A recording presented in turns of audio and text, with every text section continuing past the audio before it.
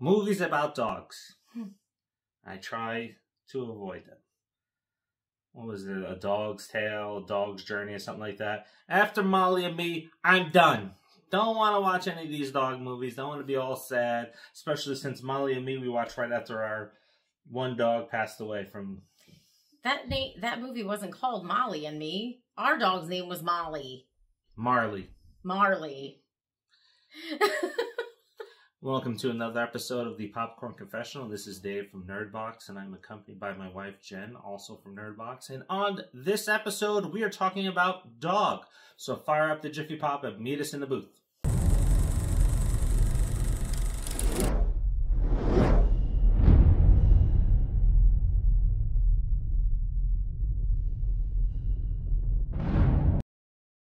An Army Ranger canine is spending her final days in confinement after her handler dies. Discharged Ranger Jackson Briggs, played by Channing Tatum, is tasked with bringing Lulu to the funeral of her handler. Only Lulu is suffering from PTSD and isn't the friendliest road trip companion to have. Yes. We've seen that in the trailer. Mm-hmm. Now, before we dive a little bit more into it, swing over to our community page, follow me on Twitter, go over to our Facebook Nerdbox group or page there as well, and we will post about future videos that we will be filming. So if you have a comment or review about that movie because you've seen it as well, share it with us and we'll share it in the video. So this movie, directed by Channing Tatum and Reed Carolyn? Yeah. Both first-time films that they directed. Yeah. They have a connection on other films like... Magic Mike. They did a pretty good job with this film. I was pleasantly surprised when I found out he did. Not that many characters in this film. No. You didn't really need it. No. Because the story was told very, very well. Mm-hmm. And as I mentioned to a few people already about this film here, thoroughly enjoyed it. And it has an underlining theme that doesn't take away from the story and the plot to get Lulu down to the funeral, but it's a very important one. And it's a very serious topic that comes up. Yes. And I thought it was delivered amazingly. And Channing Tatum is kind of like Kristen Stewart for me. I think both of them are extremely talented. They just sometimes get saddled with some roles, or people think maybe they're too pretty, and then it just haunts them, so they don't ever get taken seriously. I would like to see him in more roles like this. I think it really just portrays how good of an actor he can be. Yeah. Seriously, you see his range in this movie where you don't get to see that in, movies where he's a stripper. I mean, those are fun, and he's pretty to look at, but there's so much more to him. There really is. And this movie is evidence of that completely. He was amazing in this movie. And I really felt what he was going through. Because in the end, it wasn't about his dead army partner. That's not who it was about. It was about him and what he was going through and how Lulu helped him. Yeah, the two characters... the dog and Channing. I'm going to cry just thinking about the dog. Oh. They're both characters, and they're both dealing with their own struggles because, how often do we get to see or people talk about dogs that have PTSD from being on the front lines and being police dogs and search and rescue dogs. It obviously is going to affect them, just nobody ever talks about it. Yeah. And unfortunate for these dogs, they get put to sleep. So they do their service, they honor their country, they honor whatever job that they do, and then they're put to sleep. And you see this a lot when it comes to animals. Greyhounds, a lot of times when their racing days are over, they're put down.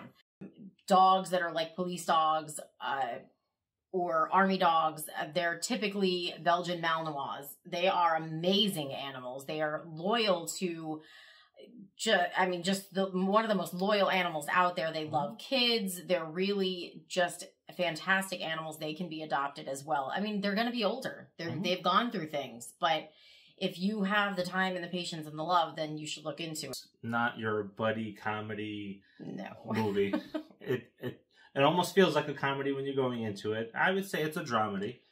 Yeah, I mean, there's a lot of stuff going on between, Jackson Briggs and this dog Lulu. There's some stuff going on. You can feel it. And I would say it's sad for all the right reasons. Yeah. And it's not going to be sad for what probably a majority of us are thinking is going to happen in this film, because it doesn't happen. It does not. Yeah. So this one is definitely worth checking out in the theaters, I think. Yeah. What's your rating on this one? So, I'm probably going to end up having to see it in the theaters again anyway, because the girls want to see it. Mm-hmm. I don't know that I would make that choice myself, because I don't like to cry. and again, you're not emotional and you don't cry for the wrong reasons. It's for the right reasons. It's for the story that's being told, which is amazing. So I guess I would say that I would see it in the theater again. Is that your real rating? Yeah. Okay. I enjoyed it, so yeah. I would not see this in the theaters again, but I would buy it, and I would probably watch it anytime that it was on TV, because it is entertaining. Good story, good chemistry between the characters here, and it just, I don't know how long this movie was. Do you remember? It was just under 2 hours, about an hour and 45, 50 minutes. Does not feel like that. No. Because it sucks you in, and then you're just like, oh, let's just watch this movie. Yeah, it definitely a fantastic watch. And like I said, just the chemistry between, I mean, it's so funny to be like, oh, the chemistry between a dog and, this guy, but they were the two main characters, and the chemistry was just amazing, and the dog was just a delight. Every time, like, she would just look at you with those brown eyes, I'm like, oh, that poor baby. So I have to say it's probably, I know it's early, but it's probably in the top 3 for movies that I watched this year. So. Yeah, definitely go see this movie. And if you're not comfortable, going out to the theaters, then it'll still be a great watch no matter when you see it. Definitely worth it. Just don't have the dog that just as intelligent as a Belgian Malinois around, because they may think that they get certain privileges too, which we'll find out. We will, as soon as we watch it with said dog. If you don't know what dog we're talking about, go check out a blooper reel. You'll see Cece. Oh yeah, she likes to be involved. She likes her time on film. Anyway, like, subscribe, turn on notifications, or silence them. That works too. We will be there when you need to watch reviews or 5 things, or watch interviews about independent films coming out. So we will be there in your notifications. Save your battery life. And of course, keep sharing. Yes.